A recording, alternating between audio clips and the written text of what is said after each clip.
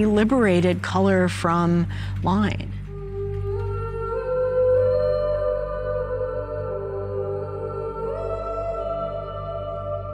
You don't need form to express the power of nature.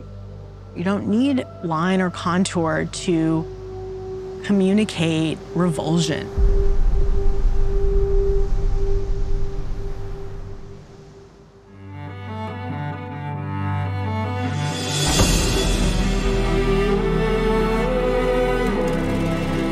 Fine arts illuminate our present and explicate our past.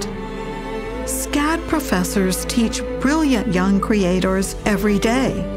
And in this series, we reveal the works that most inspire our experts.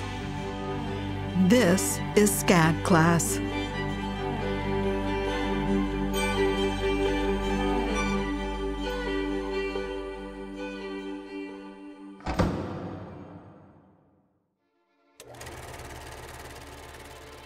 Today we'll study the stirring masterpiece, Slave Ship, by Great Britain's most admired artist, J.M.W. Turner.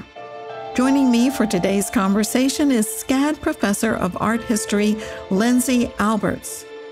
When you first look at it, you're not quite sure what you're looking at, but you know it's beautiful. You see this incredible red sunset, this almost peel of white paint. You see all this color.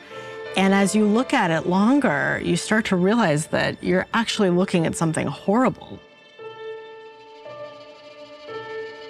We see the ship, we see the typhoon, you can see the sort of white sea foam and sea spray indicating the ship is struggling. It looks like the whole ship is going to be lost anyway. Exactly. And I think Turner maybe is saying, you know, the wages of sin. Precisely, precisely. We might be sort of caught by the beauty of nature, the power of nature. And then we start to realize that, oh, something really awful is happening here. It's not about the ship. It's not about the storm. If we look especially in the bottom right-hand corner, you can see there are people in the water. There are manacled people in the water, even worse.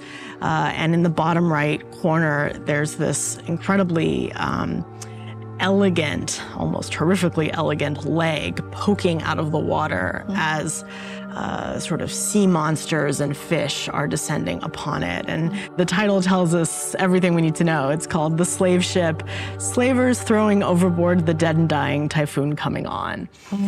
We realize then that we're actually seeing, as the title says, slavers throwing people overboard. Turner was partially inspired by an actual event, unfortunately, that took place in 1781. A slave ship called the Zong was traveling from Africa to Jamaica. A lot of things went wrong, shall we say, and the captain of the ship chose to murder many of the enslaved who were unfortunately considered cargo by throwing them overboard. He knew that the insurance policy would only reimburse him if the enslaved were, quote, lost at sea, not if they died. So unfortunately, he made the horrific choice to throw them overboard. Turner's a passionate abolitionist. One of the things that I love about Turner, and I think this is true when you study almost any great artist, is that they were humans. Yeah. And Turner did not begin as an abolitionist. He actually invested in 1805 in a ranch in Jamaica that used forced labor. Really? We know by the early 30s, he was supporting political candidates who were very strong abolitionists. So he does seem to have had a change of heart. Once he became an abolitionist, he was very, very ardent in his support of the movement. And actually, 1840 is the year that this work was made. And 1840, not coincidentally, was also the year that the World Anti-Slavery Convention was held in London. In Britain at the time, the slave trade had been abolished, but unfortunately, slavery itself was still legal. So he was pushing for the abolition of slavery as a complete institution. This painting was his contribution to the anti-slavery movement. Let's think about him as a person and a little bit about his life. He was born in Covent Garden, and his father was a barber. His roots, as you mentioned, were very working class. His father supported Turner from a very early age as an artist. He would sort of post his early sketches in his shop, and Turner sold his first work at the age of 11. He started out studying with architects and learned the technical aspects of drawing and painting. Had his first work accepted at the Royal Academy at 15. His first painting that was exhibited at the Royal Academy was a watercolor, and you're absolutely right, it's very structured. It's all about perspective. It's very a view. precise. Precise is a great word, and when you look at it, oh, that's not what I expected of Turner. Where's the atmosphere? At the Royal Academy, he was actually professor of perspective. And whenever I think about that, I think about how perspective and linear perspective, it's such a structured approach to the world. And I think, as you mentioned, that came from his training early on as an architectural draftsman. But then he seems to have evolved into almost a mistiness. That's a wonderful word for it, because he was known, especially by the time this painting was made, he was really famous for painting light on water. And mistiness is such a part of that. But I think your point is a great one, that the reason Turner could make these very innovative departures from even something as important as line or wedding color to line, the reason he was able to do that is because he had that grounding in the mechanics and the foundations. I think Turner truly is the first modern painter because he's the first to liberate color from line. You can see that here. I see that. You know, you don't need form to express the power of nature. You don't need line or contour to communicate revulsion. Color itself can do that. His use of color is so commanding. I heard it said sometimes that he painted with mustard. Absolutely, and I love that you said that in this painting, because whenever I hear that, I think of this particular work. Another work that has that sort of mustard quality is The Fighting Temeraire, another magnificent sunset. And you're absolutely right. Turner was really... He was kind of rough, wasn't he? Oh, he got in there. I love that phrase, he got in there. The thing that you first notice is the damage to the painting. And I don't mean damage as in damage over time, but Turner's damage to it. He's scratching, he's jabbing, he's using the paint knife, he's spitting on the canvas in some cases. And he used his fingernails. Oh yeah, absolutely. And this painting is a great example. Just near the masts of the ship, sort of to the back, there's some scratches. And in the actual canvas, you can see they're scored into the thick paint. And you can really get a sense of the energy, almost the frenzy that he painted in, and sort of the lack of regard for tradition. You know, he's not lightly dabbing paint. No, he's he really literally attacked his subject. Absolutely. Turner painted this painting very much as a anti-slavery call to arms. And what I love about this painting in particular is it's a rough painting of a rough subject. You know, the medium is the message, as we say in art history sometimes. That's so true here. Turner's a beloved painter today, but what about when this was first exhibited?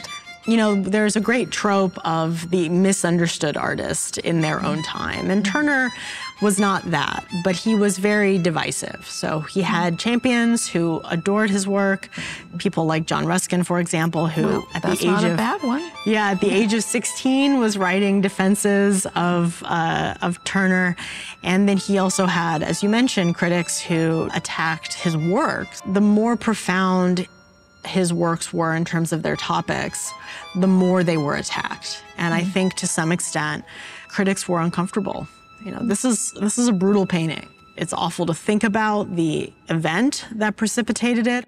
It was and is hard to look at this painting, hard to really contemplate the experience depicted. The reviews of this painting were mixed when it was exhibited at the Royal Academy, as most of his works were. Well, he had a champion in John Ruskin, and you know, one of Ruskin's quotes is kind of one of our unofficial mottos at SCAD. Fine art is that in which the head, hand, and heart of man go together. Of course. I think that's what we teach and what we do at SCAD, and so he must have been a powerful advocate. And I think this painting covers all of those. Head, hand, heart. I mean, we talked about the heart. Certainly it's a difficult work to look at. Yes. Your heart, you would have to be made of stone to not be moved.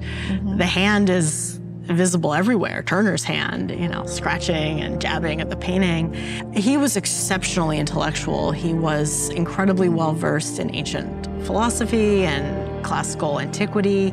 He traveled in circles that included the most important natural philosophers of his time, including women. So that intellect is always a part of his works for sure. When you look at this painting, you don't immediately think of classical illusion, but his interest in weather, in optical phenomena, you know, what does the eye see when the sun sets on the water? You know, how does the water take on the colors of the sun?